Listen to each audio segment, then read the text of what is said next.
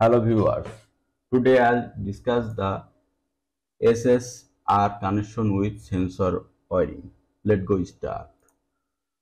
First connection the SMPS power supply or device SSR or NPN sensor or load to light connection. First earthing connection SMPS power supply, second neutral connection, third phase connection or outgoing to positive line or negative line, phase connection the SSR terminal 4 or sensor line positive or negative connection,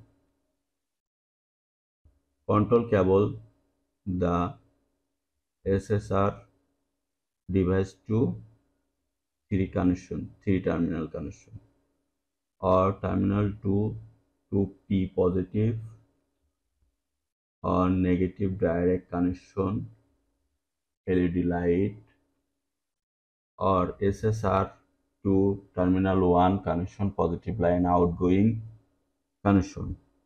Very simple connection PNP sensor to control SSR to light.